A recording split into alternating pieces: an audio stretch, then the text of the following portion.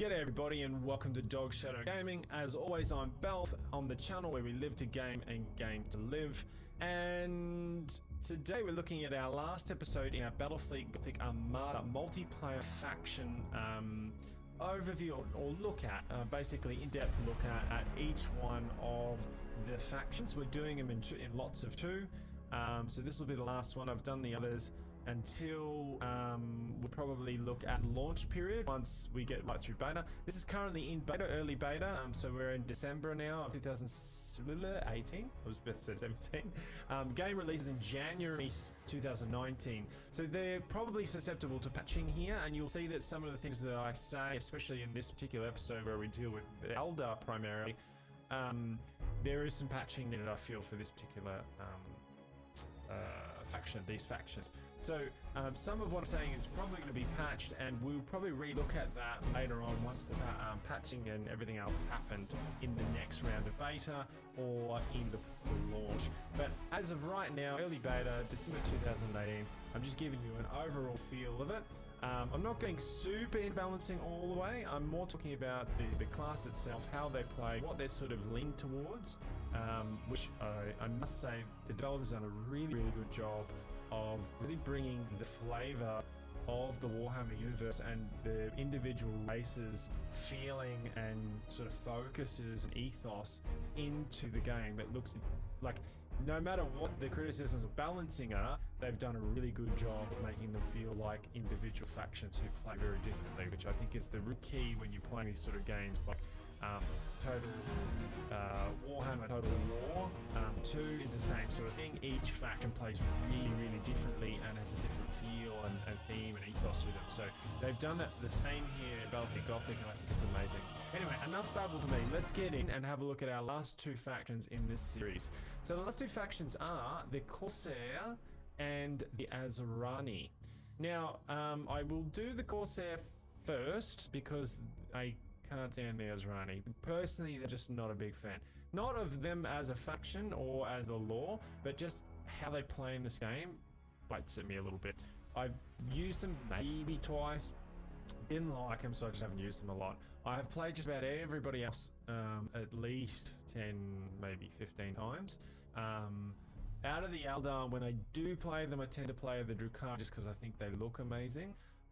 These guys just haven't had any luck with them. I really don't know how to play them specifically, but I'll go through it with you guys and we'll see what we can find. Okay, so let's start off with the Corsairs and see what we've got here. So the Corsairs, wild-hearted Eldari Corsairs, can be found wherever the galaxy offers adventure and experience to thrill their heightened senses. Reckless and mercurial, they own no loyalty save for that they choose to give. Only a fool would trust them without good cause. Eldari Corsairs fight from highly advanced spacecraft that are lighter and faster than comparable vessels, but are also much more delicate. As such, their vessels rely on extreme speed offered by their solar sails to avoid incoming fire, rather than on the ability of armor to absorb it. So these guys heavily, all three of the Eldar factions are heavily micro. Because they're so delicate, you've really got, it's all about maneuvering with these guys. Like, it's all about maneuvering. It's not like the orcs where you just roll in orcs, you know, orcs and just barrel through stuff, or the Tyranids were just getting close and start feeding, or the Necrons where you just zap around the place. These guys are all about staying out of firing arcs, staying behind your enemy as much as you can, which makes them extremely micro-intensive, which means if you've got a lot of ships, which at the moment the game does seem to reward you for having more ships rather than less, but that makes the micro even more intensive, especially with this particular faction. But it's much easier with these three guys to go heavier, bigger ships that are, so you got less ships to micro. That's generally the way most people play them at the moment, because little ones just get popped instantly, and you can't, like if you've got too many, it's just too many to try and handle all at once. So most people who do play them, and you don't see them played that often, these guys you almost never see played. These guys you see played a bit, and these guys you see played a bit. The Corsairs and the Drukhari. The Asurani, very rarely. I have not seen a lot of people use them. So anyway, let's do the Corsairs. We'll go in here and we'll have a quick look at them. We've got the Sky Raiders, the Eldritch Raiders, the Steel Eye Reavers, the Sunblitz, the Twilight Sword, the Void Dragon, I'm not sure if this is Inari or Nari, and the Y is silent. I'm not really sure which. Let me know in the comments below. I'm liking the Void Dragons. You know, it's got dragon. Cool story, bro. Needs more dragons. So we'll go with that. Hang on, he doesn't have the best picture though, does he? This guy looks pretty cool. And this guy looks pretty cool. We'll stick with our Void Dragons. Okay, so as you can see, I've barely played them, so I've really not unlocked much here to help you guys. So I'm sorry if I can't explain this a little bit more. But again, guys, if you do play these guys a lot and you know some good tactics and strategies, please put them down in the channel below and let me know and let everybody else know what you feel is good strategies to use with these guys. Now, let's talk about the Void Dragons. The Void Dragons are a large and bellicose Corsair fleet active in all corners of the galaxy. They are infamous for the fragmented and unpredictable nature of their attacks and show no reluctance to engage even substantially more numerous foes. Interesting. It's all about moving around and not so much stealth, but like just getting around them. So we're going to do a stasis bomb here to slow people down. Also the effects ships detection range reduced for 25 seconds. Disruption bomb. I feel like we're going to do this action here so that we know where everything is. Again, like if you watched my last episode with the Drukhari, we went for this and it was pointless because there was only one asteroid field on the entire map. So again, totally useless as a skill. Not a lot of usability with it. I feel like by runic targeting node stance, the range of star cannons, laser cannons is increased by 4,005. Applies to all fleet ships. That one is probably pretty useful. Accelerated batteries applies to flagship, range increased. Pleats line ships. Go with that one there for the flagship. Increases weapons range. Okay, cool. So we're gonna go with those two. We're gonna go skirmish and we're gonna pop in here. Let's have a look at the fleet, see what we can get here. Okay, so the big one here, the Void Stalker. Most people tend to run with this when I'm battling them in 1v1s. It is, for a big ship, it's very maneuverable. So let's have a look and see what it does well. Okay, so it's got heavy star cannon artillery. So this is front angles. Again, you've got to be facing them to do anything with it. At 4,005, so when you front nose with them, it's 85% accuracy. Remember, we did get for the flagship, this will be our flagship, by the way. We did get extended range by 4, so we can go to medium range of about 9,000. We could probably even sit out at sort of 13,000 and get pretty good damage, you know? Cool. Angle of fire, weapon angle, side, front. Doesn't exist. Front doesn't exist. Weapon angle, side. Front doesn't exist. It's interesting. Heavy pulsar cannon beam. Okay. And then we've got some launch base. Okay, so that's our one guy. Let's have a look at his stats here. We've got quadruple solar sails. The propulsion of the ship is assisted by 4 solar sails. The destruction of each one reduces the ship's speed. So you really don't want to be taking damage because it starts slowing down the more damage you take. Planned strike. The ship has 20% chance to deal additional troop damage when amount depends on its tonnage. Okay, cool. Titan get +4. Poor troop efficiency, so you don't want to be getting destroyed. You don't want to be getting destroyed. Boarding acting troops, not great, and yeah. Voids immune to plasma storms and solar eruptions. Cool. Fragile. The probability the ship will suffer critical effects is increased by 100%. This thing is fragile as like literally a tin can. Holofield replaces regular shield. The holofield isn't affected by damage. The gauge fills up and the ship's speed is over 90. Unloads, the speed is under 50%. Depending on the gauge, filling rate, holofield has a chance to absorb lances and shots. This is a shield, but it's only a shield while you're moving. As soon as you stop, so you gotta constantly keep moving because you can constantly keep. Again, most of the weapons are front mounted. So you're nosing on them, and then you gotta move, and then you gotta turn, and you gotta move, and move, and move, and move. Not good. It's a lot of micro. Eldari repulsion and discipline, plus 25 to bravery. Cool. Alright, so let's have a look here. What have we got? So front mounted. We've got torpedoes. We got launch bays. And we got star cannon artillery. So, okay, cool. Hollow field. So it's all the same. Nothing really changed to triple solar sails. Pulsar cannon. Star cannon artillery. Yep. Launch bays. Pulsar cannon beam. Star cannon. So I'm going to want... I feel like I want that. I'm just going to get 2 of those. We'll keep the fleet as small as I can, less than micro, and hopefully I can do it. No, we can't do him. Okay, that's our... What have we got left? 4 points. Yeah, that's it. That's all we can do. All right.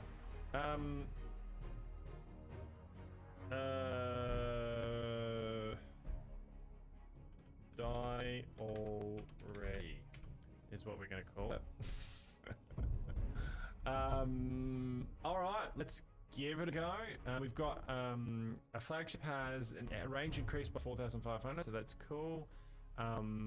Runic targeting mode stands. The range of all star cannons, laser cannons, and scythe missiles increased by 4,000. All ships. So Runic targeting node is the big one we're going to be wanting to use. We're going to go rando. We're going to go medium. I'm going to launch here.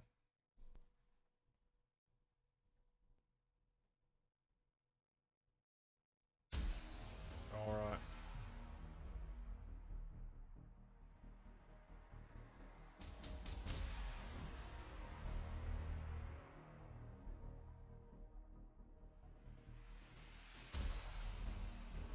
Okay, so let's have a quick look at this and see how we go. We're going to stay together because I don't want to separate too much.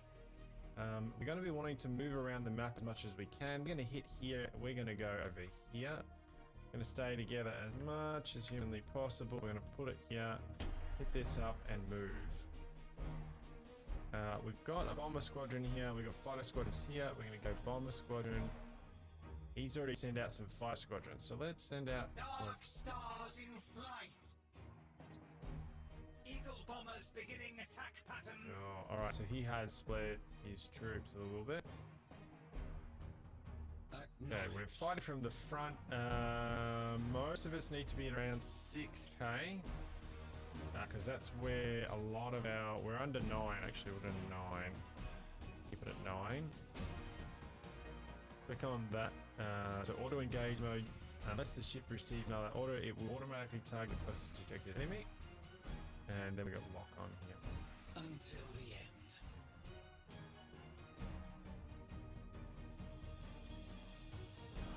So if I do that. We serve. Okay, so we've engaged with our fighters there. We got Necrons. Green light means Necrons. This is good, because what it means is Necrons are a bit like the Eldar, as in they don't have a lot of ships. They do have a lot of maneuverability, but they're also a little bit weaker than us. Eagle bombers beginning attack pattern. Here we go. You got the big boy. Alright, so he's the one we really want to be taking. Yes, Commander. As quickly as we can. The enemy has seized a strategic area. We're going to want to shoot that. You and have hope. seized a strategic area. I think that's going to miss. As the fates decree.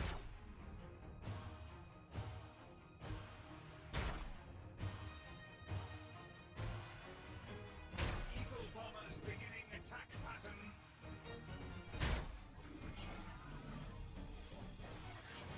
Yeah, he doesn't have a jump. He can't do anything at this point. So we've kind of got it up on him now. Marked. We're in targeting mode. Yep.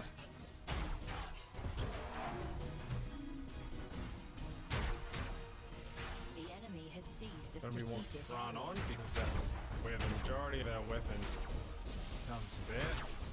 Eagle bombers beginning attack pattern. Escort this lost. It's alright. That's what he's there for. We serve. Okay.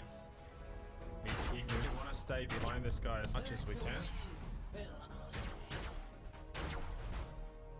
Reaching cruising speed. The enemy has seized a strategic area. Until the end.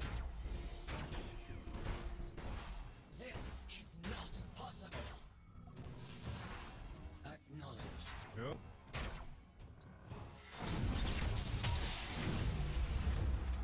Stay out of his range there. Acknowledged. Stay out of that. Ride the solar winds. Eagle bombers beginning attack pattern.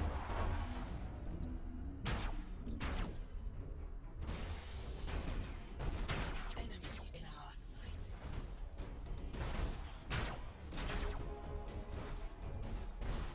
Until the end. Okay, that's cool. We got him there. We serve.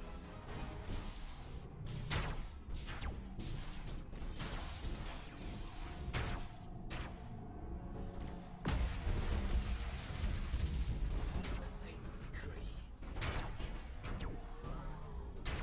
Cool. Gonna reload. Hold all ordnance.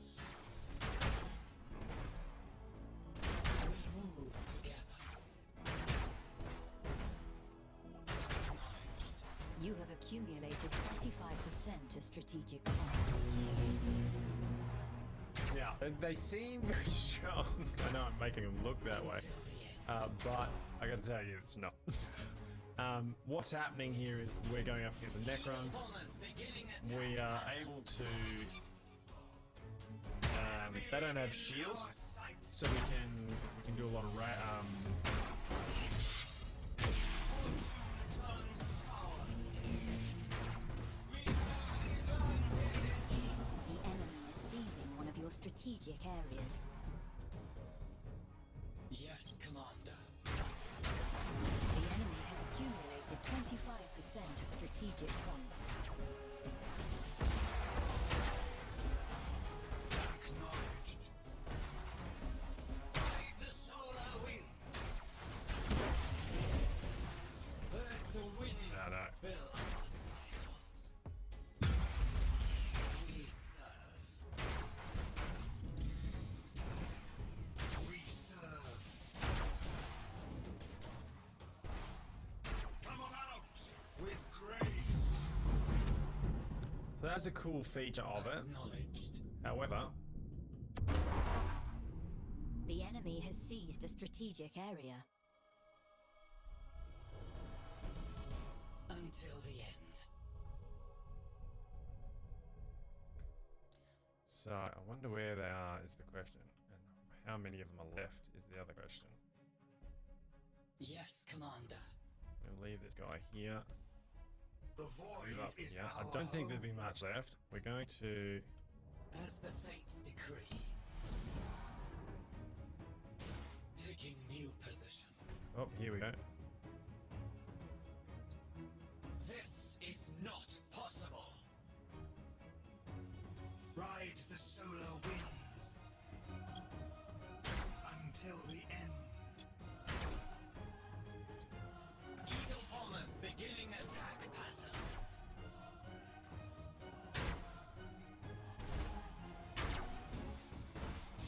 The enemy has accumulated 50% of strategic points. Alright, so that's it. So, I didn't get to show a lot of their abilities there. They are fast, they're movable. You saw me use the turn thing where you can just turn the ship completely about and take off, which can be really useful, but again, it's heavily micro-y.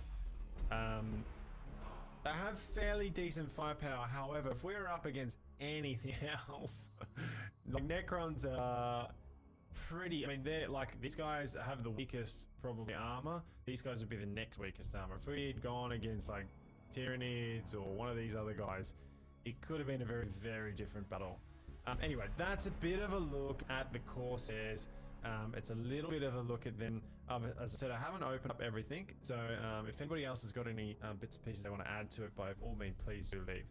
Let's jump on now to the Asurani. Craftworks are cosmic lifeboats, the last remnant of a star-flung civilization, all but consumed by its own hubris, forever teetering on the brink of annihilation. The Asurani fight to defend their existence with ancient technology and the power of prophecy. Asurani fight from swift vessels that favor hit-and-run strategies over sustained engagement, often using the cover of gas fields to shield their approach. Though more heavily armored than the Eldari vessels, Asurani ships are fragile compared to those of other races and demand careful maneuvering to achieve victory. So apparently they're more heavily armored than these two, but we shall see. Okay, so you got the Nari, so very much like that other one, the other ones there, the Corsairs, the Alatok, Baltan, the Leiden, the Samahan, the Althwire, and the Ostara. Let's do Ostara. Craftworld Ostara is seated in the worship of Niad, the god of the dead. It should be a little surprise, therefore, that there are strong ties between Ostara and Nara, and even with Yanara herself. Cool. We'll use the stasis bomb that worked for us. We'll use the disruption bomb there. And you know what? We'll just go for the two we had here, targeting node, and this one here. So let's hop into this fleet and see how it's different. So these guys, I don't know if you guys have ever, like if anyone watching is like this, these guys very much remind me of, if you've ever watched Deep Space Nine, there was an episode where Cisco sort of built his own Bajoran ship, and the Bajoran ship had these sort of solar sails on it. And if you know the episode, if you're a Deep Space Nine fan or a Star Trek fan, then you'll know what I mean when you see these ships. They look just like Bajoran vessels. They are like spitting images. I don't know if they were designed originally with somebody who'd been watching Deep Space Nine when they did it. It was, I think the game came out around when Deep Space Nine was out. But anyway, that's what they look like to me. I know Star Trek fan. We're talking about Warhammer. I know it's heresy against the Emperor, heresy against the Dark Gods, heresy against everything. But it's just, I thought I'd add it. So this is our main ship here, the Phoenix ship. Let's have a look and see what it's got. Front, again, front. Weapon angle, side, front doesn't exist. Okay. And then launch base. So it's pretty much the same as the other ones. Quadruple sails, exactly the same. Planned strike. Average troop capacity. Avoid species. The ship is immune to plasma storms. Blah, blah, blah. Discipline. Plus 25 for bravery. Hollow field. And yeah. So not huge lot different than the other guys. Let's see how they play differently. In the other one, we were using a lot of... We're launching a lot of boats. And that sort of worked for us. So, I mean... We can do that again if we want. This time we'll use 2 of these. Hang on, what do we get? A Moonray dragon ship, a Ghost dragon ship. We're at 937, so we've got 260 odd points left.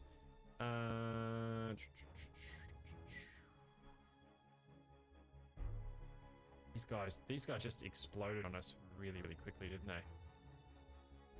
So I think what we're going to do is we're going to ignore them altogether. And we can't afford that. Can't afford that one. Okay, so we can't afford those two, I think. What have we got? 263 points. And no, can't afford that. We can get this guy, so we'll get him. That leaves us with what? 50 points? Actually, get rid of this guy. And we'll take this guy. Yeah, that leaves us with 66 points. Which we can't do anything with. Look how expensive these guys are. Alright, that's cool. Is any of these guys... Anything else here got? That's 97. That's 93. Could get rid of this one. Take this one. Leaves us with 60 points. It's no better. Okay. Cool. All right. That's it. We're gonna call it. We'll call it.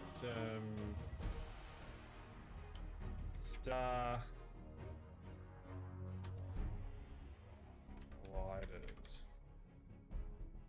All right, cool. And we'll launch up. We'll do random as always, and we'll launch and see how we go. Okay,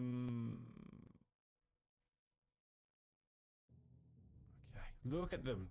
I mean, they're cool looking sort of, but they don't even look like warships, do they? They look like civilian vessels.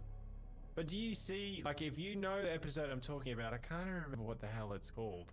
Him and his son go on like this trip on this ship that he's built, Cisco, in Deep Space Nine, and it looks like almost identical to this, except that this is orange. But I mean, they look cool. The detail's really cool. I like the way they've done it. I mean, the guys who created the game didn't create these. These would have been in the board game, and they've copied from the board game because that's what it's about. And they look really, really cool, but we'll just see how effective they are, yeah? Okay, so most of our weapons are front mounted, so we're going to want front attack. Most of them, let's have a quick look at, we can open this up here. And these guys, as you can see there, yep. If I click on this guy, straight ahead, click on this guy, straight ahead, front, yep, okay, everything's front mounted, absolutely everything. This guy has extended range and runic targeting. There's runic targeting. Runic targeting. Runic targeting. Yeah, so runic targeting, which is this one here, is going to be our go-to as much as we can. So, hang on, what was the range? The range is 9,000. I'm assuming most of 9,000. Yep, so it's all 9,000, so we're going to set that to 9,000, and so everyone is set to 9,000, and yeah, that's it. Okay, cool. Put them into group 1, and our closest one is actually here. Oh, and we can probably take this. He's gonna, I reckon he's gonna take that and go for this bar. You don't necessarily want to be fighting. You sort of want to pick them off. That's how I feel you've got to kind of pick them off. Are you kidding me? Has he done everything in one area? That would be funny. If it is, we're gonna slide around here. Has he sent anything out yet? Yeah, he has. We're gonna get some dark stars going there. Then we're gonna get bombers going there.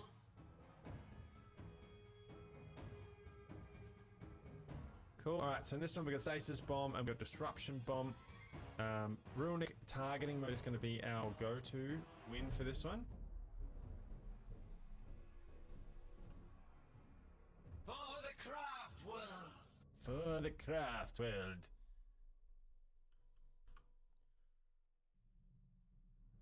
I mean, they're very pretty ships, aren't they?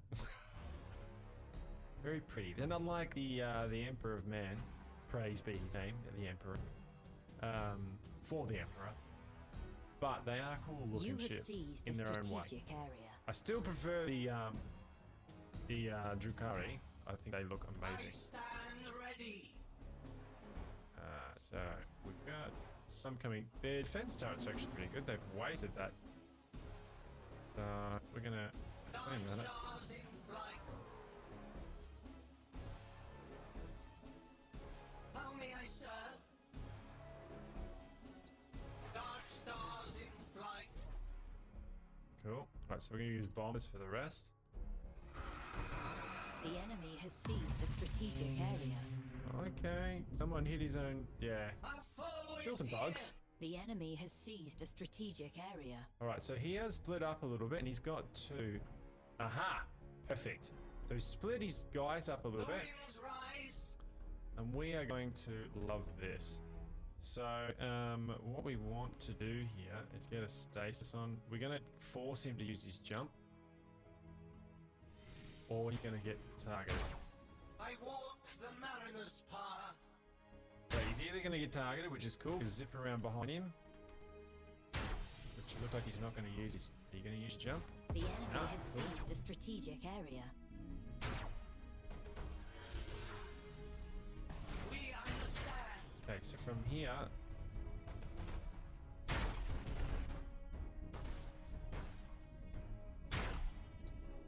Bombers are in motion. Boarding action has met its objectives. Raise sail. It's not what we wanted. Underway. Cool. That cannot be done. Aspect warriors report boarding successful. That cannot be done. For the ancestors. Acquiring Use our enemy node. craft.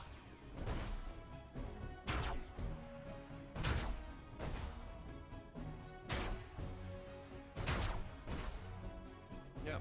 I stand ready. Take severe damage. Sure. Okay, so we managed... Look at the damage, man. We managed to take out one. The damage is insane. So bomber squadrons. Have we got a ping at all somewhere? Alright, we got something going on down here. So, you know what? We'll send Dark stars in flight. the Dark Stars down there. We're gonna go up here and take this. The enemy has seized a strategic area. Where the winds guide. And then from here, we're gonna zoop around here. We're gonna take this one.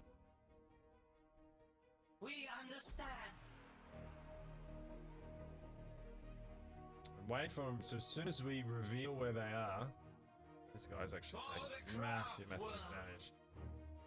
He hasn't got any of that stuff. Troops aren't looking great though. How may I serve? Wraithguard strike has them crippled. Oh, we've got something else. Here somewhere. I walk the mariner's path. He's moving really, really slowly now. Our foe is here.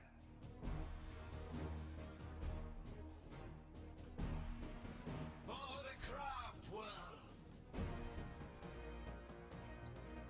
Bombers are in motion. The Okay. enemy has accumulated 25% of strategic points. You have seized a strategic area.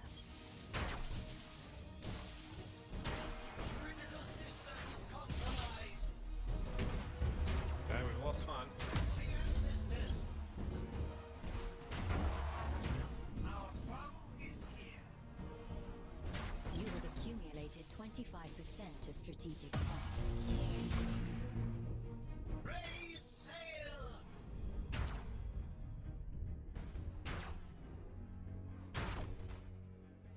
As foretold, I stand ready.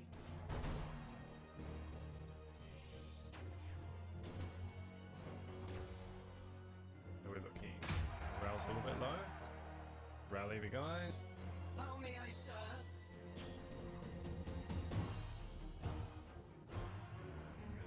We're gonna keep cruising at speed for now. Reload. Coolant.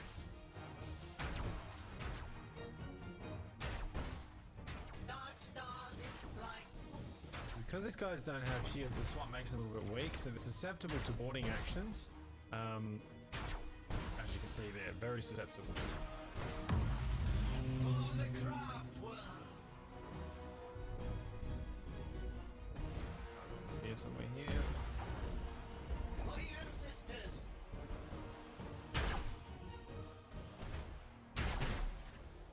I stand ready.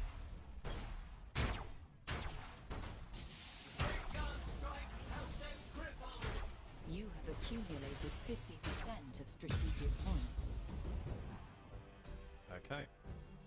So both times we ended up with a faction with 0 shields, right? And so we were extremely effective because we could move and they didn't have the shields to stop our teleports in. Again, I don't want you to think these guys are strong. With that very one specific enemy, yes. But most other factions, you're going to have a tougher time. If you go back and you actually watch my Orcs and Drukhari episode, which was the last one, you'll actually see that I actually lose the Drukhari one because I come up against, I can't remember who I was fighting. I come up against someone, but I get plastered really easily. I can't remember which faction I was fighting. I think it was the Mechanicus. They blew me out of the water really quickly. I had to run and hide and couldn't put enough damage into them. These guys got the damage in because they didn't have to get through the shields that the others have. So, I mean, look, it's probably not the greatest showcase because almost everything else on here has shields that you have to pound through before, and then good armor as well. But anyway, they're probably really effective against each other and these guys, but yeah. Anyway, that's what it is, guys. If you have any questions for me, or if you have, again, if there's things that you felt that I did wrong, or that there's different tactics that you use, or there's skills later on that come in that really play to them a little bit better, then please let me know down in the comments below, and everybody else knows who watched who's watching the clip. That'd be great. If you've really liked what you've seen, then if you could really do me a solid and take 5 seconds, not even a second, and put your clicker on the thumbs up if you liked what you've seen. If you haven't liked, then hit the thumbs down. That's cool. Better yet, leave a comment. Let me know what you liked, what you didn't like. If you're enjoying the content and you like anything to do with playing video games around the Warhammer universe, or strategy, or fantasy for that matter, then go ahead and hit the subscribe button. If you're watching on BitChute, it'll be up the top above the right hand corner. If you're watching on YouTube, it's down the bottom below the right hand corner. Bottom right hand corner, I should say. If you really enjoy the Warhammer stuff and you also like painting and the art and the history and the lore, then you can follow me on Instagram, where I follow and like all that kind of stuff. That's pretty much most of what I do on Instagram. I also let people know when I'm going live to Twitch.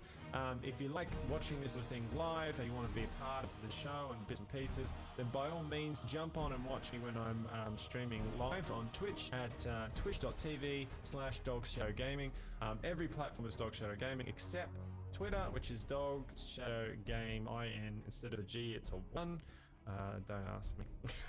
Anyway, so I'm on Twitter, I'm on Instagram, also YouTube, BitChute, Facebook, and Minds, as well as Twitch. So you can join me on any of those. If you're feeling really charitable, you can help me out on Patreon to keep the channel going. But that's all good. That's about it, guys. Thank you very much for watching. Thank you very much for giving me your time. I hope that you've had some fun watching and you've learned something today. Outside of that, remember, the Emperor protects. See you guys. Bye.